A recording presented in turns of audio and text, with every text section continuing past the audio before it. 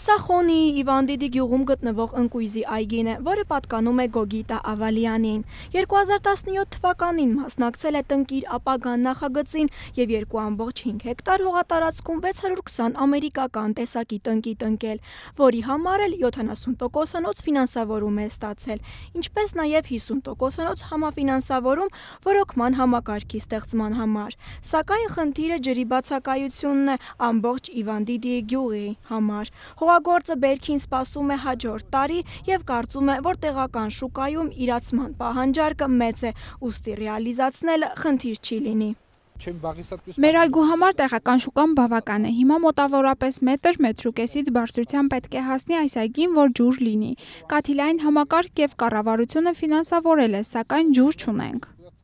Այս կապույտ հապալասի այգին էլ Քուտիրի գյուղում է, այն Դավիթ Խեցուրյանի սեփականությունն է։ Նշված մշակույթը համեմատաբար նոր է Վրաստանում և ֆերմերներին կապույտ հապալասի աճեցումը արտասահմանյան շուկայի բարձր պահանջարկն է հրահրել։ Ֆերմերները հատապտուղային մշակույթի համար հատկացրել են միայն 7 հեկտար, իսկ նպատակը 20 հեկտարով ընդլայնումն է։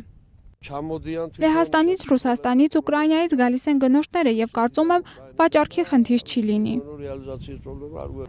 Տնկիր ապագան պետական նախագծում փոփոխությունները վերջերս է կատարվել, որի համաձայն էլ կփոխվի պտղատու այգիների բաղադրիչների շրջաններում համաֆինանսավորման և մակերեսի ծավալը, ինչպես նաև ոռոգման համակարգի կարգավորման չափանիշները։ Եթե մինչ այս ծրագրի շահառուին պետական ֆինանսավորման ստանալու համար պետք է ունենալ 1-ից 20 հատ տարածք, ապա հիմա 0,5 հեկտարն էլ բավական է մասնակցության համար, իսկ առավելագույնի սահմանը 50 հեկտարն է, աճել է նաև համաֆինանսավորումը և 100,000 լարի փոխարեն կդառնա 250,000 լարի։ Տնկիների 70%-ը կֆինանսավորի պետությունը, իսկ կաթիլային ոռոգման համակարգի կազմակերպումը 50%-ով։ Բացի այդ 50%-ով ֆինանսավորվելու է կարկուտի դեմ պայքարի համար։ Պետք է նշել, որ այս բոլոր բաղադրիչները գյուղատնտեսական կարգավիճակ ունեցող կոոպերատիվները, բռնազավթված տարածաշրջանների մոտակա գյուղերը և լեռնային բնակավայրերը կստանան հավելված ճար։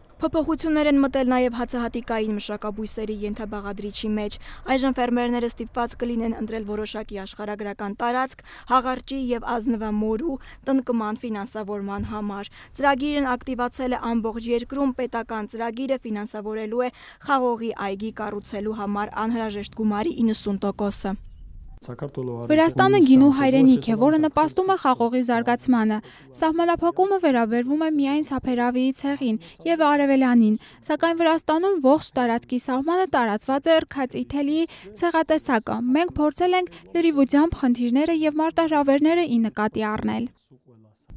Ծրագրի կառավարման գործակալությունը հուլիսի կեսերից կսկսի նոր պարտեզների զարգացման կամ հին ընկերությունների արդիականացման հայտերի գրանցում։